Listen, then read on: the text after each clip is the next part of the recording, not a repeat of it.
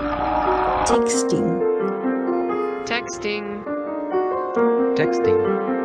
Texting. Texting. Texting. Texting. Texting. Texting. Texting. Texting. Mark, Will, and Tomek present Texting. Hello, all you textual deviants, and welcome to another episode of Texting. I'm Mark Will in Taipei. And I'm Tomek in Moscow. Hare Krishna. And to you too. Today we want to focus on George Carlin's special, It's Bad For You. Now this was released in 2008. It's Carlin's last HBO special, which is why I wanted to focus on it. And it was recorded 4 months before his death.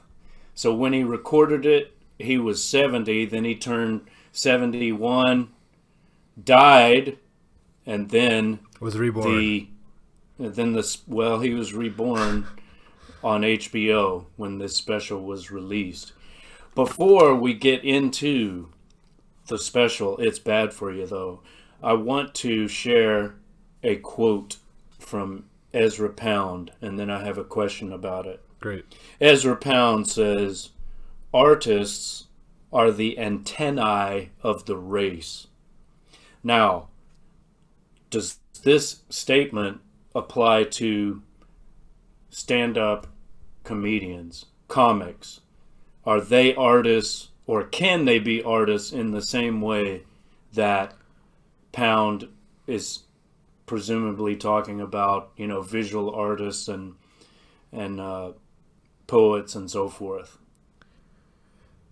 So, can we dissect the word antenna a little bit? Okay. So, I presume it can mean like something that's picking up things that are going on, but it can also be something that's guiding, right? So it can be both receptive and something that is pointing a direction. What do you think? I hadn't thought about the latter meaning, but yeah, do insect antennae do that? They help guide the flying creature? I think so, because they're kind of like sensing, like they're sticking them out to see. I always thought of it as like a probe in a way, you know, like almost like a cane for a blind person.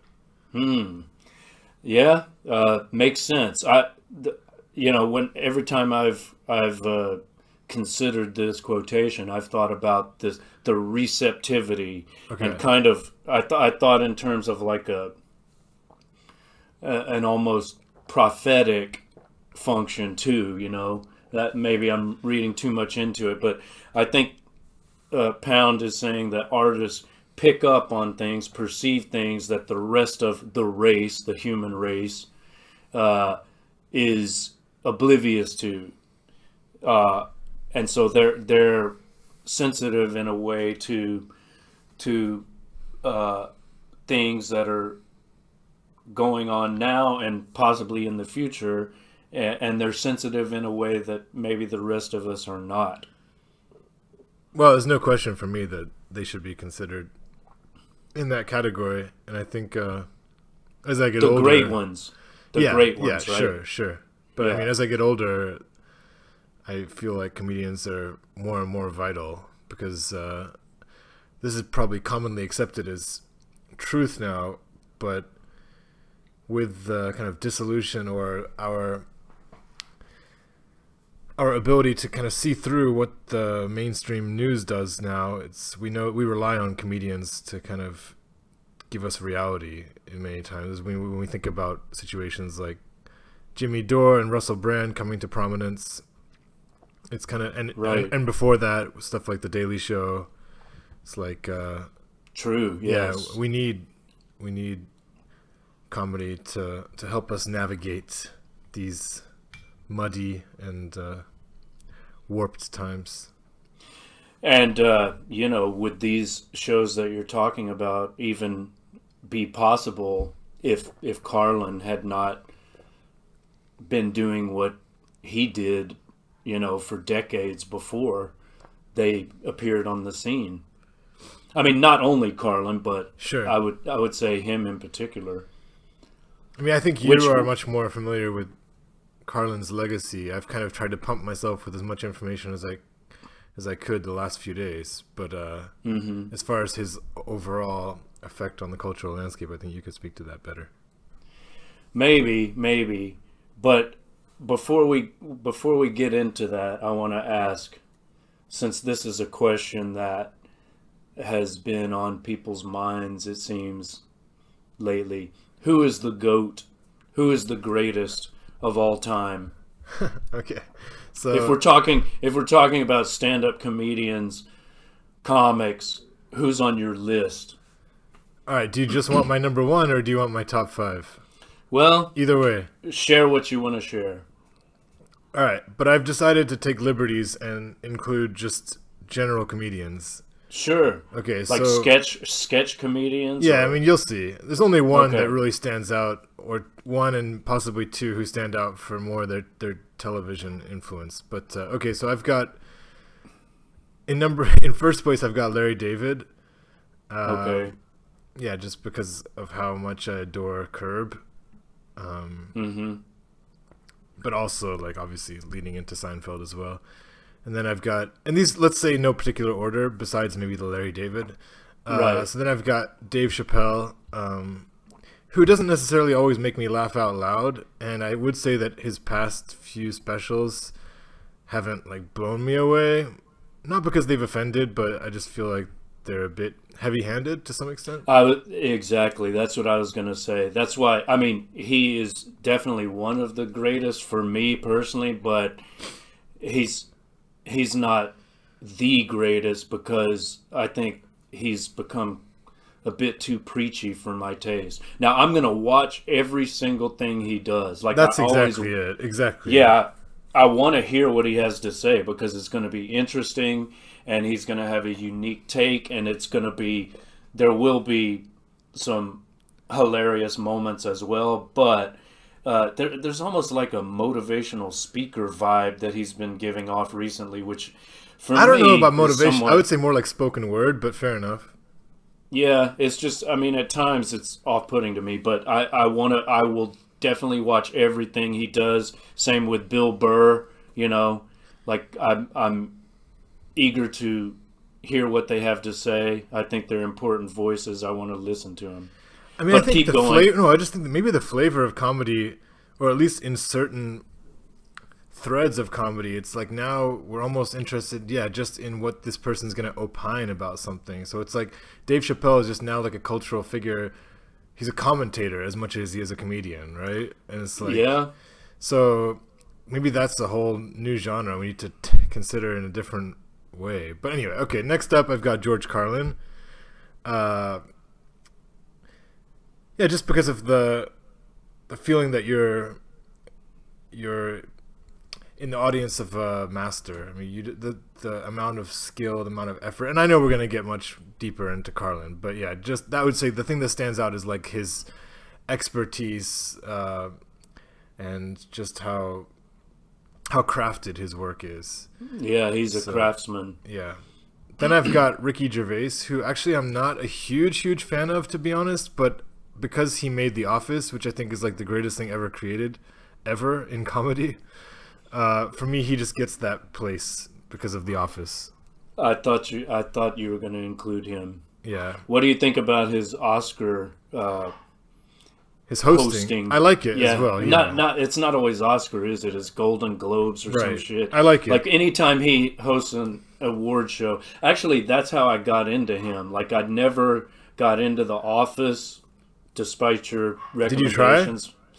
I've seen some episodes. I just I don't know. Maybe I should give it another chance. But when I saw him destroying at those award shows, I became a fan. Like, I mean, it's so good. Yeah, I agree. It's so good. But anyway, continue. And my last one, who I've been binging on now, and I think you might be able to guess just from that, but it's Norm Macdonald. And Yeah. Yes. Yeah. I wouldn't have said that a few years ago, but since he Right. died, I got fed a bunch of his videos on my algorithm, and then I don't know why, but they've been popping up again, and I just go on super long deep dives, and it's kind of like this incredulous sensation because he's pushing the boundary so much, and I can't decide if sometimes if I'm slightly offended, but that's the fascination that draws me in a way.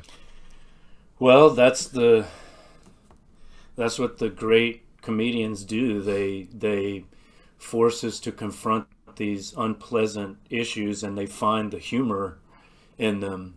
Maybe, but I would just say that, I mean, we can talk about Norm. I don't know if you want to talk about it now as well, but it's a different, I wouldn't say it's like a necessary requirement of a great comedian. I would just say that's his brand, you know? Like, Yes, I mean, I agree. It's not like Jerry Seinfeld. right, exactly. That's exactly what came to mind. Right. Right, yeah. Or, I don't know, what's the younger version of Seinfeld? Mark Normand or whatever.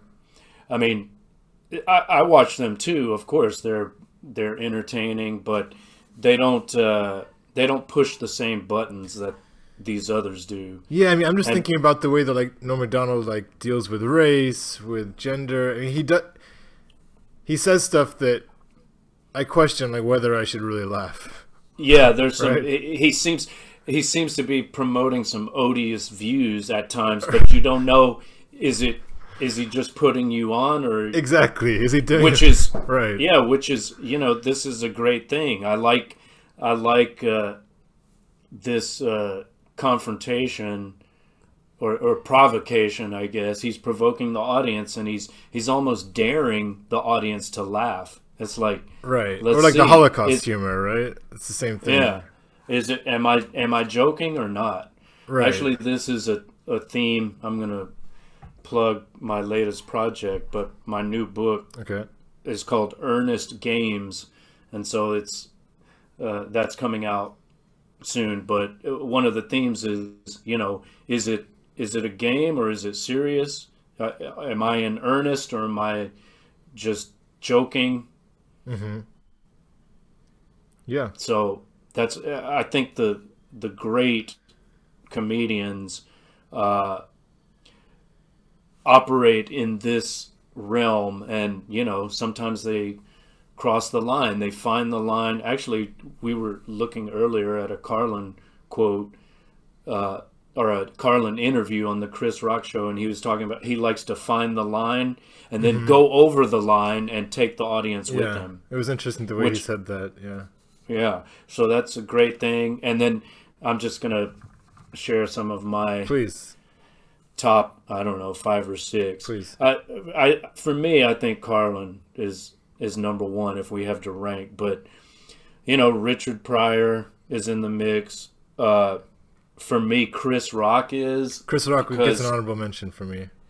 Because he was coming up when I was a teenager. He's probably only a few years older than me, and I remember seeing some of his first sets, and I thought, this guy is hilarious. Oh yeah, if we're talking about early Chris Rock, that's like the fundamental stand-up comedy that I grew up on. It's just that I feel like he's fallen off a little bit. Well, he did a special called Tambourine recently, which I quite enjoyed. I thought it was very entertaining. And but does it have the same level of just like vigor and ruthlessness that his earlier stuff did? Like Bigger and Blacker, was it? One of them? Yeah, and what, Bring the Pain and Kill the Messenger and whatnot. Yeah, maybe not, but it's, he's in a different place now. Well, that's he the got thing. Divorced. Yeah, exactly. He's a single dad, and I don't know. I still very much want to hear what he has to say. Okay, and Bill Hicks. Bill Hicks is one of the greats for me. I can't say too much about him, but I know he's hugely respected. Yeah. And even though he was not that prolific, Patrice O'Neal. I'm glad you mentioned him because I was talking to my buddy Joe, the guy I'm constantly referring to.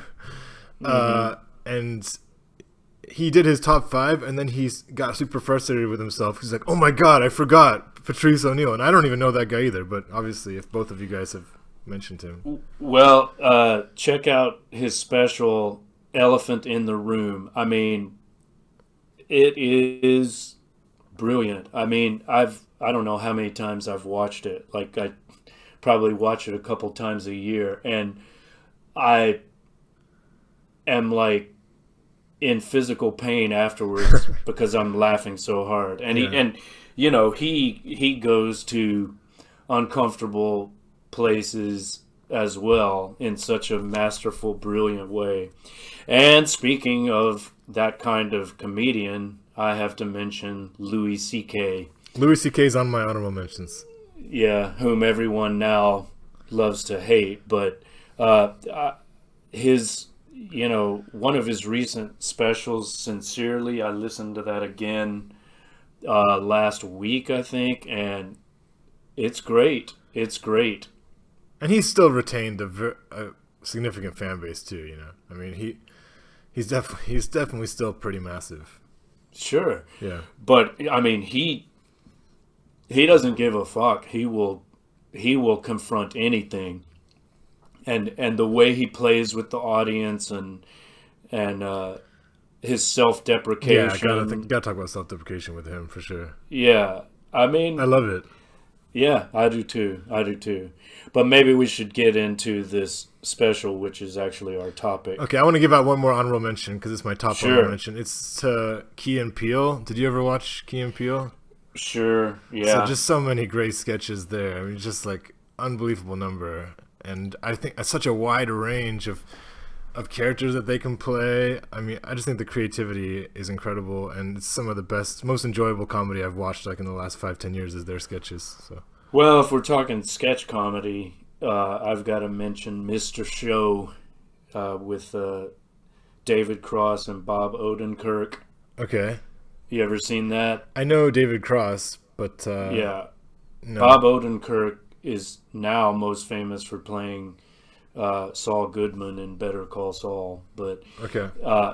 He was a writer at SNL, and he also did Mr. Show with David Cross, which is, I'll send you some clips. It's great, and of course the kings of sketch comedy, Monty Python. We might have to do an episode just on Monty Python, okay, or one of their movies or TV episodes. You're not a big Python fan? I just still feel on the outside. So I've tried and like not really got into it, but I'm definitely willing to give it another shot because I recognize its place in the pantheon. Yeah. Okay, well, let's get into It's Bad For You. Sure.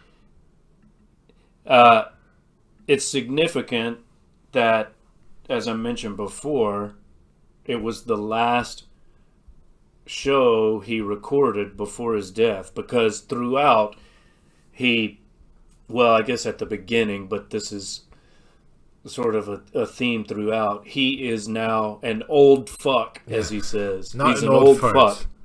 Not an old fart, not an old man. He says, there are some people who are old men in their 20s. So I'm not an old man, I'm not an old fart, I'm an old fuck. Mm-hmm. And this is what we've got. This is like the last hurrah of the old fuck. And, one of the, I'll just call your attention to a catchphrase or a motif, leitmotif, or theme mm-hmm. that he revisits. I counted at least 3 times. He mm-hmm. says, "It's all bullshit, folks. It's all bullshit, and it's bad for you." Yeah. So bullshit, and this is what he does, right? He has a bullshit detector, and he ruthlessly exposes the bullshit that he sees, he observes in the world, and in particular, as is common in his work, the United States. I mean, he's a commentator on the American scene, much like, I would say, Mark Twain. And he did win the Mark Twain American Humor Award or whatever it's called. But this is what he does. He exposes bullshit. It's all bullshit, folks. It's all bullshit, and it's bad for you. He says bullshit is the glue that holds us together as a nation. Yep. Yeah. Meaning the U.S. Now this is a theme that he also explores in his previous special, the one before It's Bad For You, 2006's Life Is Worth Losing, which may be his greatest work. I think if I had to pick one special, I think I would say Life Is Worth Losing is probably his masterpiece. But it's the one I'm most familiar with, but I plead fairly ignorant on his back catalog, so I'd love to go through his HBO specials a bit more at some point. Yeah. Well, you and many others. I noticed that one bit from that special called Dumb Americans has over 20 million views on YouTube. I mean, that is classic. Yeah. That one has the line about they call it the American dream because you have to be asleep to believe it. Yeah. And that's the one with it's a big club and you ain't in it. Right. And I think I maybe mentioned to you, but I actually taught that to high school students, and I had to do it with some disclaimers, but it was a good way for me to kind of show a different perspective on the American dream. Yeah. For these young children, and just what did they think about it? I think I also focused on the part about America being a shopping mall, right? And and just how pristine America was when America, before America was settled on, and well, as he says, when it was stolen from the Indians and the Mexicans. Right. That whole monologue is just incredible. It is incredible. But let's try to focus on It's Bad For You, and if we have time, we can go back to Life Is Worth Losing. So what other than what I've already touched upon, he's an old fuck calling out bullshit. What else can you say? What are your impressions of It's Bad For You in particular? I don't really feel like I can give too much specifics, and I feel like I apologize if I'm being negligent on that. I did listen, but I'm kind of more interested in just talking about him as a cultural figure. So you can come back to me and you can add some more comments on the show, and then maybe I'll just speculate a little bit. I'll raise some questions about the man. Overall. Well, what do you think about the setup and the scene? It's like, in this special, it's like we're in his living room with him, right? So it's like we are visiting him. You know what I'm saying? The backdrop, right? I know he talks about kids, right? This is a significant section on kids. No. Did you watch it or only listen? No, I just listened. Oh, okay. Yeah. So you don't know what I'm talking about. The backdrop, he's on the stage, but it's like he's in his living room. There's a table, there are a lot of books, there's, I guess there's a chair or something. It looks like a living room. So here we have this old fuck about to die, and we're visiting him in his living room, and he's just entertaining us for an hour. But, okay, you didn't see the... But, man, you can give your, you can give your perspective, and I think that's interesting. Well, that's all I want to say about it. It's very, it's not as theatrical as maybe Life Is Worth Losing, which was recorded in a I assume it's a larger venue, and it's got like a more standardized stand-up comedy special background. So what was special about It's Bad For You is that it's just like, it's made to look like we're hanging out with him in his living room, and he's telling us stories and entertaining us and giving us warnings for the future in a way, and also giving us an assignment. I love how at the end you know, the bit called "You Have No Rights." He says, "You have no rights, only temporary privileges, a set of temporary privileges which can be taken away at any time." And he says, "You don't believe me? Here's an assignment. Go look up. Go." He says, you know, open up your computer, log on to the internet, go to Wikipedia, and type in Japanese Americans 1942. Right. Well, So I think in the other special, what's the title? Life's Not Worth Losing, or It's Not Worth... Life is worth losing. Life is worth losing, yeah. He extrapolates on a very similar vein when he says, just look at how civilization will be if we pull out electricity, you know? Like how soon there'll be militias like at your door ready to rape your wife. Yeah. It's pretty dark. Yeah, it's very dark, very dark. I mean, we're getting into Life is Worth Losing, but why not? We both listened to it again. You know, I don't know how many times I've listened to different clips. Often they just pop up as clips, not the whole set, you know. But as a set, I mean, Life is Worth Losing, that is masterful, and probably his best work. Dumb Americans, Extreme Human Behavior. I had to take some breaks today listening, because when he's getting into the detailed description of the what is it when you masturbate and can autoerotic asphyxia.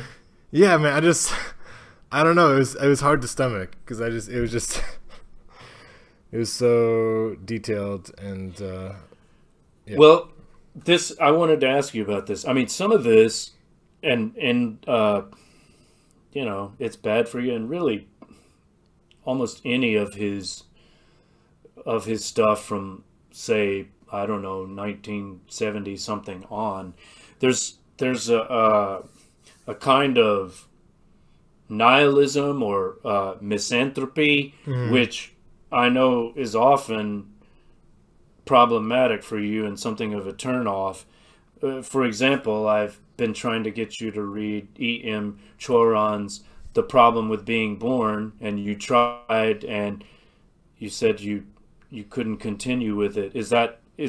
Was there something similar that you felt hearing this dark material, but you could carry on with it because he makes it humorous? Yeah, I think that's about right. Like, in general, like, if I feel like the social criticism is on point, then even if I feel like it lacks empathy, but I think that maybe it deserves to be ridiculed regardless. Like, let's say we're talking about, like, fat people.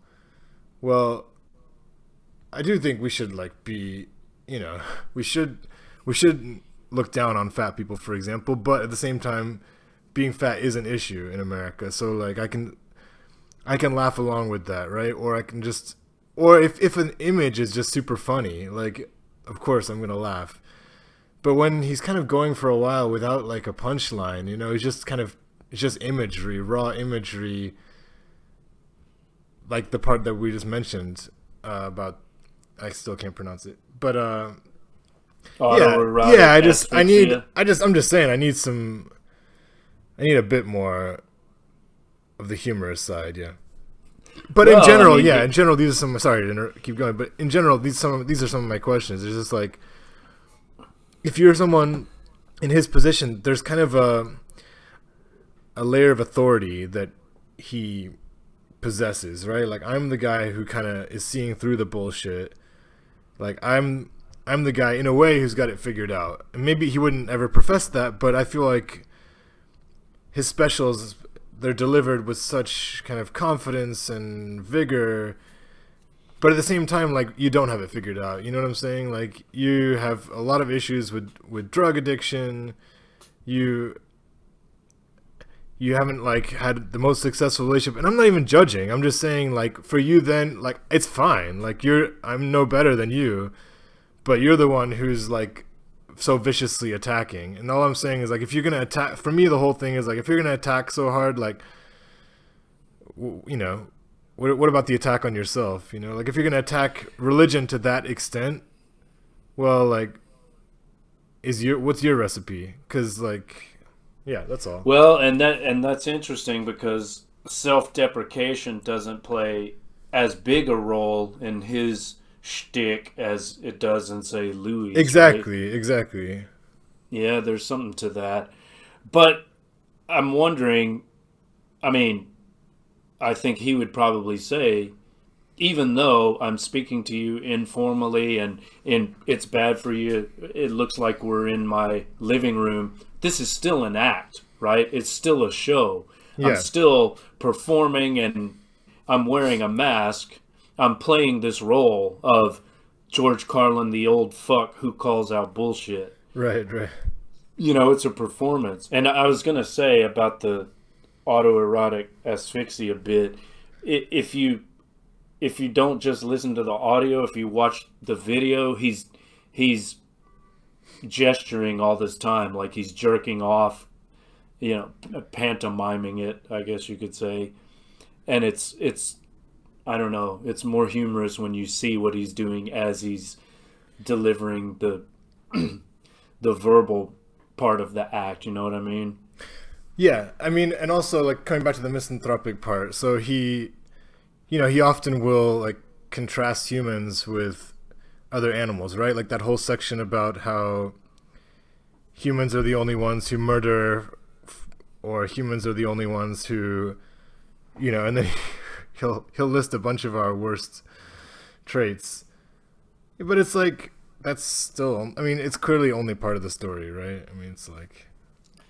But don't you think this has an important function sociologically or psychologically? Like this, he's taking the piss out of humanity, which, you know... No, that's hugely important, right? And yeah, that's the stuff that Hamlet, goes back to, yeah, that can go back to, go on, yeah. Well, as Hamlet says in a mocking line, "Oh, man, the paragon of animals." I mean, that's how we think of ourselves, or at least that's our official conception of ourselves, with all our propaganda and the propaganda of the civilized world. He shows the discontents of civilization, and he exposes the underbelly and punctures its bloated sense of self-importance, which I think that's a necessary thing. We need to have that. We need to be reminded of that constantly. Otherwise, we get duped by, you know, rhetoric and ideology and mass media bullshit. So the fact that he cuts through all that is, to me, he's providing an invaluable service there. Yeah, I mean, that's where, like, the catharsis comes from, right? If we go back to, like, it is cathartic. It is right. cathartic. So if we go back to, like, the origins of what comedy can achieve, yeah, I mean, and the relationship between comedy and tragedy is very present in his work, right? Because it's like the tragic circumstances with his comic approach is like what we find, what we get relief from. But I guess I'm just saying, it's like I can handle it in limited doses, you know, like if I'm walking home after school and I'm inevitably kind of tired and I need that kind of bitterness. Like that bitterness gives me, like, alleviates me. Like that's why I'll like often turn on a Jimmy Dore video like when I'm tired after school, but I won't listen to it like when I'm eating breakfast, right? So it's like you don't want to start your day with that rant. Exactly. So that's all. It's like it has its place. But I'm just saying, as a worldview, like I don't endorse an approach to life. I don't endorse that as an approach to life, because I just don't feel like it would maximize my joy. Say it that way. Right. Well, I'm just thinking, like, if he has to be relentless in that sense. That's the name of a Bill Hicks album, I think. Relentless. He has to be relentless in that sense, because just think if he ended it by saying, "Oh, they're all just jokes, everybody. I love you and everybody loves everybody and everything's going to be fine." He doesn't give that. Carlin doesn't give that. Bill Hicks doesn't really give that either, although we can talk about that another time. But he's just like, here's what I have to say. Take it or leave it. Yeah, it's just interesting I'm not gonna give you any comforting. I'm not gonna tell you any comforting lies. I'm not gonna pretend that we're headed in the right direction. We are fucked. We're doomed. May as well enjoy it. I mean, I've seen interviews, maybe Larry King or something. He's talking about. He says, and he says this with complete resignation and acceptance. He says, like, we're circling the drain, meaning humanity. And there's another special where he says, the earth is going to be fine. We're the ones that are going to perish, and then the earth will go back to being the earth after this virus that is humanity has been removed. The earth will cure itself of us, basically. I mean, does he really believe that? It seems that he did, like that was his sincere belief. But he had a tougher upbringing than I did, for sure, as well. I mean, that's can't be ignored, I mean, I think he's got some demons that he has to exercise. Yeah. And I don't say that in a patronizing way, but right, that's part of his narrative. That reminds me of, speaking of Choron, I read recently that his mother told him she should have aborted him. And so he, maybe that influenced his pessimistic outlook. Or apparently he was very close to being aborted as well. I don't know if you knew that, but yeah. Carlin? Yeah. I didn't. Yeah, so apparently, like, it was 2 months into his mother's pregnancy, and they were absolutely ready to abort. And then she saw a painting, the mother saw a painting where she saw her mother in the painting, and she saw it as a sign that maybe they should give it a shot. And so, yeah. But he's clearly very aware of that. Where did you see that? I watched like an unauthorized documentary on Carlin, which is made up 100% of just his words, basically. So it's just a bunch of... He's sitting on a couch talking to an interviewer for PBS or something? Possibly, but again, I was just kind of playing it in my headphones. I started press play and then don't watch, but just listen. I see. I think I've seen part of that, if not all of it, but I don't remember that part. Yeah, specifically talking about abortion. Yeah. Interesting. Well, there's another parallel between Carlin and Choron. Maybe you'll give him another chance. But I thought of a few other quotes in relation to Carlin. Okay. So I thought of this quote from Samuel Beckett. Okay. Ever tried, ever failed. No matter, try again. Fail again. Fail better. Okay, why? I'm wondering, can we not say that despite Carlin's misanthropy and nihilism, he has what, Gramsci would call pessimism of the intellect, but optimism of the will. If he didn't, why would he bother to make another special? I mean, he was constantly working. His work was his life.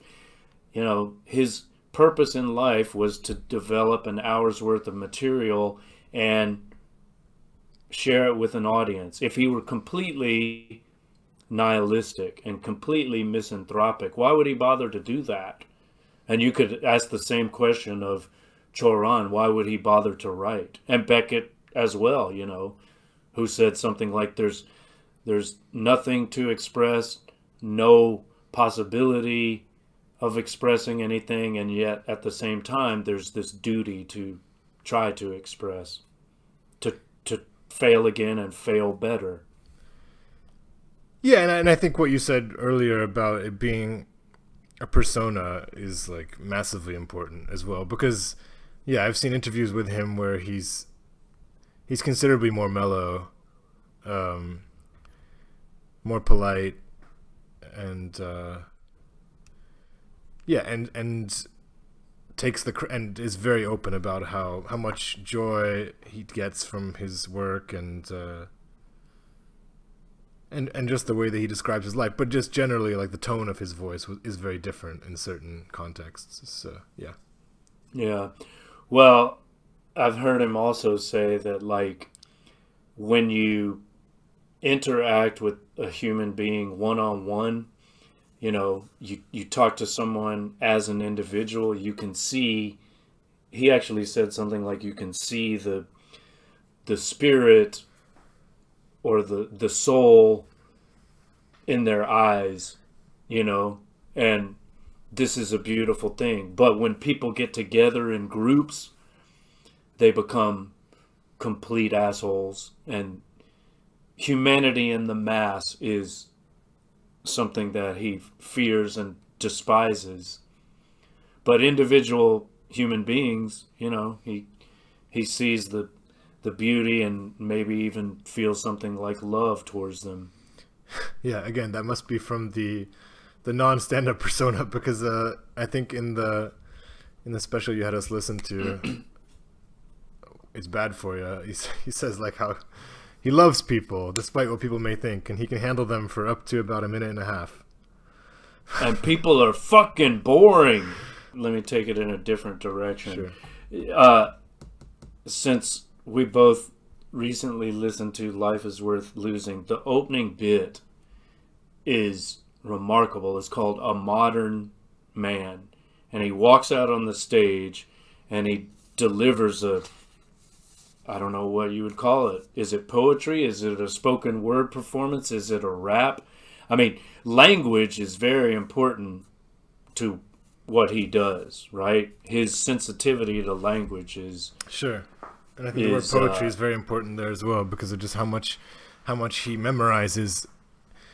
And he memorizes it because it kind of needs to be memorized, because it's not language that's just formulated in sentences, but it's like phrases that he puts together, you know, language that he joins together.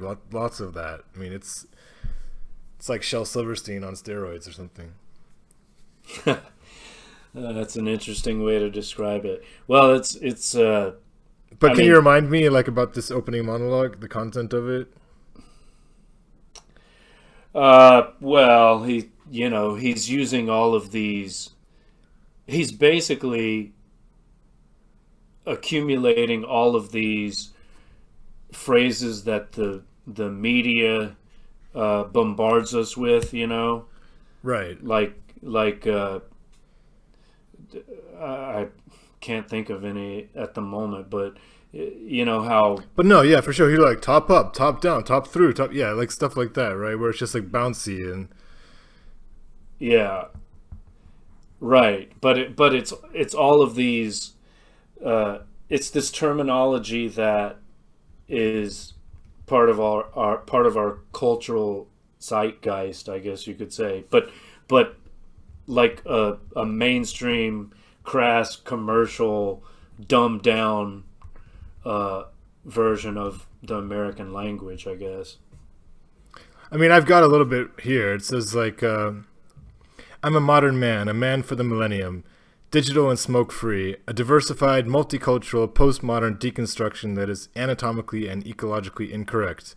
I've been uplinked and downloaded. I've been inputted and outsourced. I know the upside of downsizing. I know the downside of upgrading, and so on.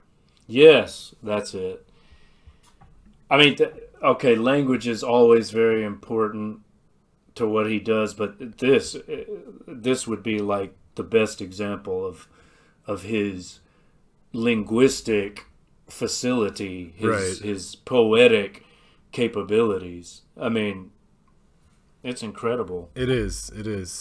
It would require so much effort in terms of the memorization process. I mean, obviously, if you get to a point as a professional actor, you get good at memorizing stuff. But but it was obviously something that must have consumed his life in terms of just rehearsing. And I also heard that he didn't even do much stand-up. So this is pretty much like a solo experience. And then his performances were often just like the specials, you know?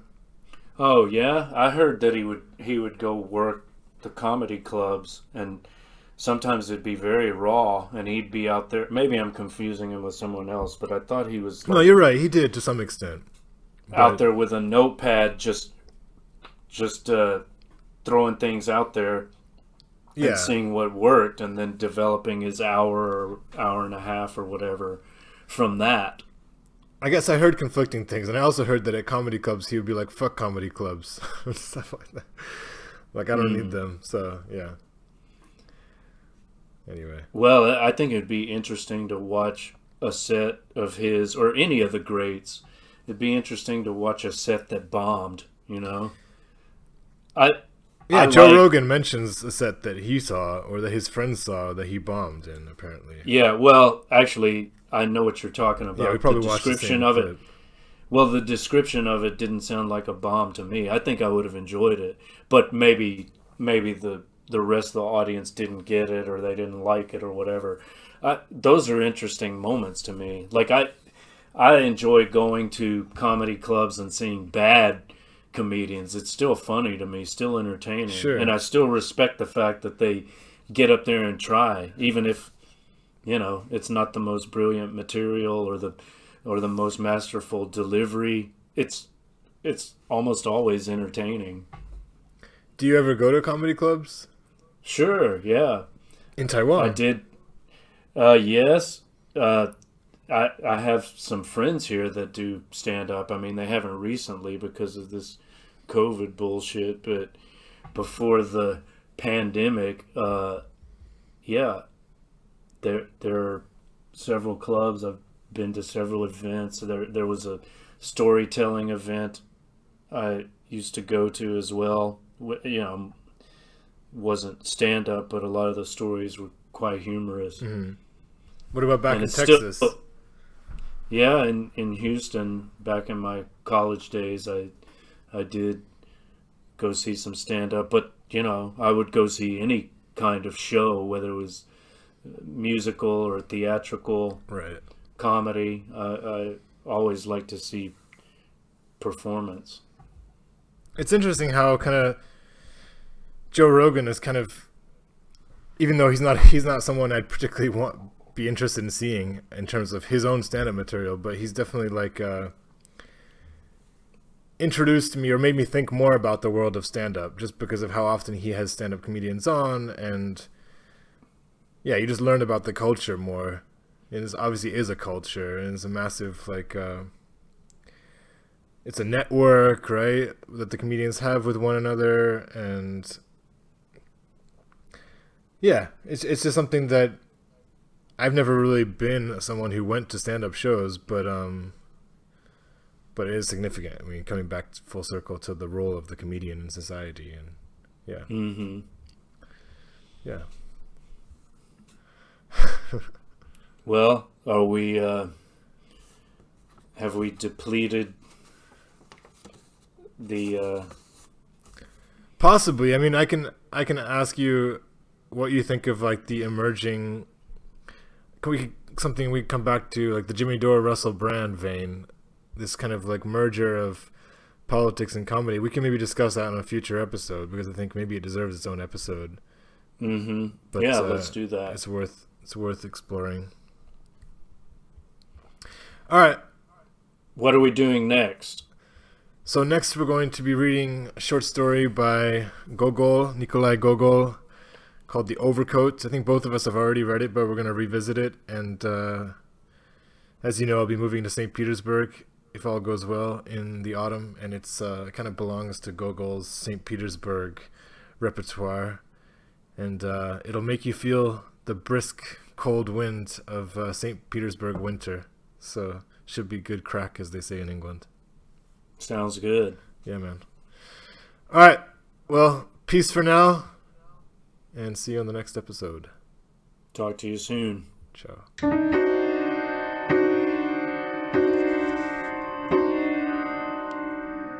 Texting.